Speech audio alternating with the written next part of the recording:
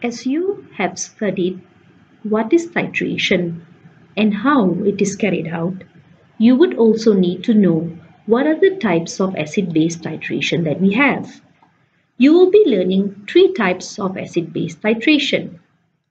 Titration between a strong acid and a strong base, the titration between a weak acid and a strong base, and a titration between a strong acid and a weak base. Let us see an example of a titration between a strong acid and a strong base. We will use the example of hydrochloric acid and sodium hydroxide. Here you will learn how to sketch and interpret a titration curve, and also you will learn how to choose an indicator for the titration. Here you see is a titration curve where it shows how the pH of the analyte, which is in your flask, changes as the volume of titrant is added from the burette. At the beginning of the titration, before the addition of sodium hydroxide, the pH of the solution in the flask is the pH of HCl, or showed here 2. As the acid solution is titrated, the neutralization starts to occur and the concentration of the acid gradually decreases and the pH increases. There is still excess of HCl in the flask as the neutralization process is not completed. The addition of NaOH is continued. As the equivalent point is reached, there is no excess of either acid or base. So the pH of the solution is 7. As you studied before, at equivalent point, the amounts of acid and base present have exactly neutralized each other. And also, at equivalent point, as the acid and base has been neutralized, only salt and water is present. As you have studied in salt hydrolysis, the pH of a salt formed between the titration of a strong acid and strong base is neutral. Therefore, the pH is 7.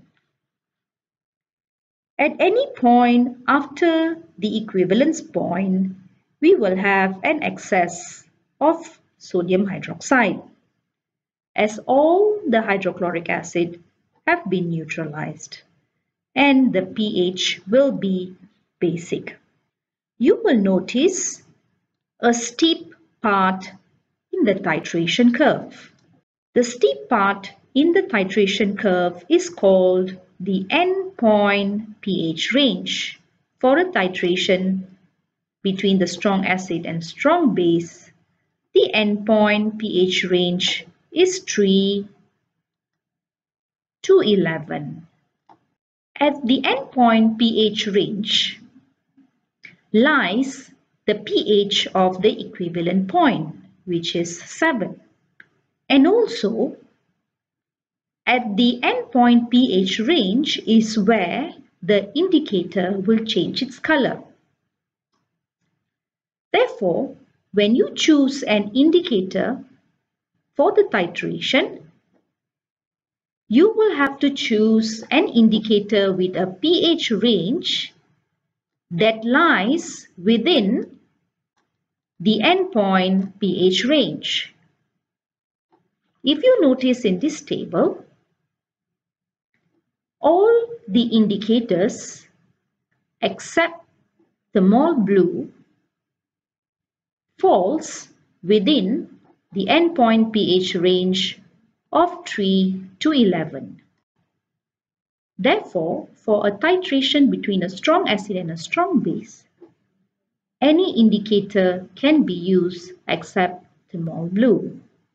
So this is how you would sketch and interpret a titration curve and choose a suitable indicator for the titration between a strong acid and a strong base. Here, we will study the titration between a weak acid and a strong base. We will use the example of ethanoic acid, a weak acid, and sodium hydroxide, a strong base. We are going to study how to sketch and interpret a titration curve and also how to choose an indicator for the titration between a weak acid and a strong base. As you can see here, this is a titration curve which shows the variation of the pH of the analyte solution in the flask as the volume of titrant is added from the burette. At the beginning of the titration, before the addition of sodium hydroxide, the pH of the solution in the flask is the pH of ethanoic acid, or showed here as 3. As the acid solution is titrated, neutralization starts to occur and the concentration of acid gradually decreases and the pH increases. There is still excess of ethanoic acid in the flask as the neutralization process is not completed. The addition of sodium hydroxide is continued. As the equivalent point is reached, there is no excess of either acid or base present, as at equivalent point, amounts of acid and base present have exactly neutralized each other. At equivalent point here, only salt and water is present. As you have studied in salt hydrolysis previously, the pH of a salt formed between the titration of a weak acid and a strong base will be basic with pH more than 7.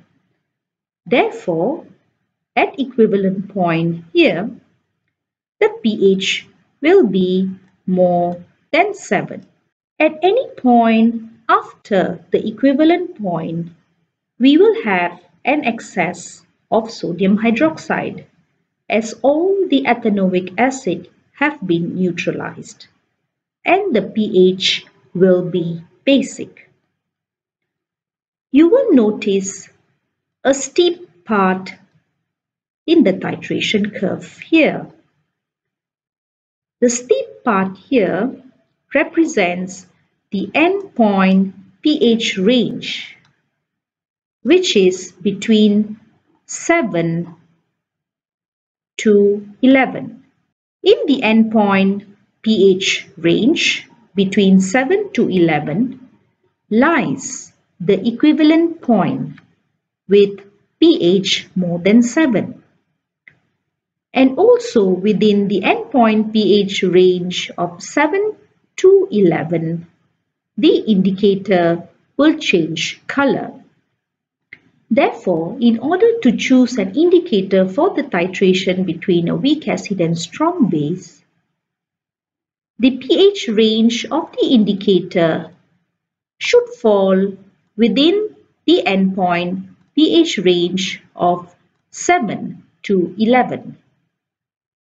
From the table here, it can be seen that there are two indicators that have the pH range that lie within the range of 7 to 11. Therefore, the suitable indicators that can be used is phenolphthalein and cresol red. This is how you will sketch and interpret a titration curve and also choose an indicator for the titration between a weak acid and a strong base. Let us study the titration between a strong acid and a weak base. Here we will use the example of hydrochloric acid, a strong acid, and ammonia, a weak base. We are going to learn how to sketch and interpret a titration curve and also to choose a suitable indicator for the titration between a strong acid and a weak base. The titration curve here shows the variation of the analyte solution from the flask as the volume of titrant is added from the burette.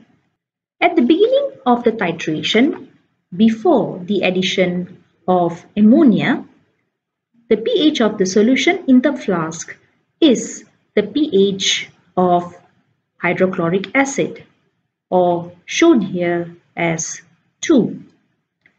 As the acid solution is titrated, neutralization starts to occur and the concentration of acid gradually decreases and the pH increases.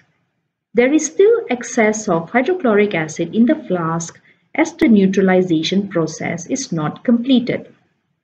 The addition of ammonia is continued.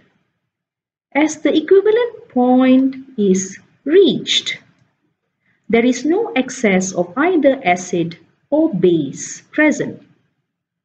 As at equivalent point, amounts of acid and base present have exactly neutralized each other and only salt and water is present.